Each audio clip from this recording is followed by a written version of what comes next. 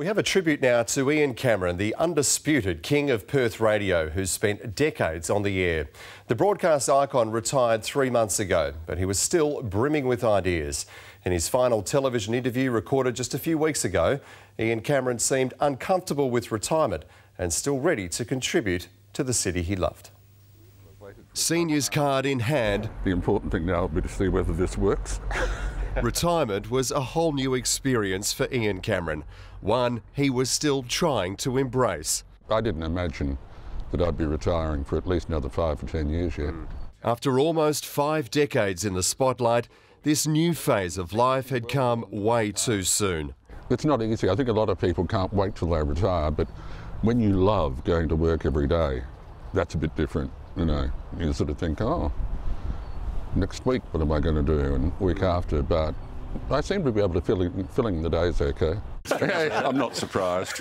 His passion, quirks and wicked sense of humour had endeared him to audiences for decades, and his dominance in the radio breakfast slot prevailed right to the end.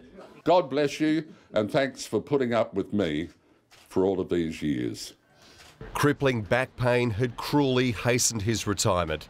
3 months after calling it quits, it was clearly slowing his body, but certainly not his mind. When it's in your blood, and I'd been doing it since 1969, apart from my misspent 6 years in politics, I do miss it terribly. And you know, the old, I keep thinking things in the middle of the night, oh, that'll be great for the show, yeah. And then I think, oh, hang on, there is no show. Yeah.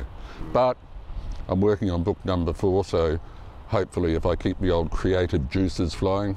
His ideas for Perth too, the city he's called home since the late 1960s, were also flowing. This is the most underutilised piece of real estate probably in the world. But what could be nicer, living in one of the greatest cities on earth, winter time, look at it. I met Ian in South Perth earlier this month to talk about his vision for Perth. I had no idea, of course, this would be the last time I'd speak to him. Everyone panic and flee. This was his first visit to Elizabeth Quay. Fittingly, we arrived on a ferry. This is a beautiful way to see it. Yeah, it looks pretty good.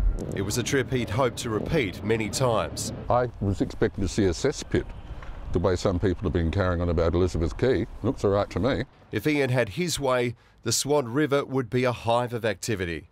Not just a place for recreation, a hustling, bustling waterway full of commuters and tourists. Surely a city of the size of Perth has reached critical mass, I would have thought. And, you know, some of the other cities I've talked about already are smaller than Perth. They can do it.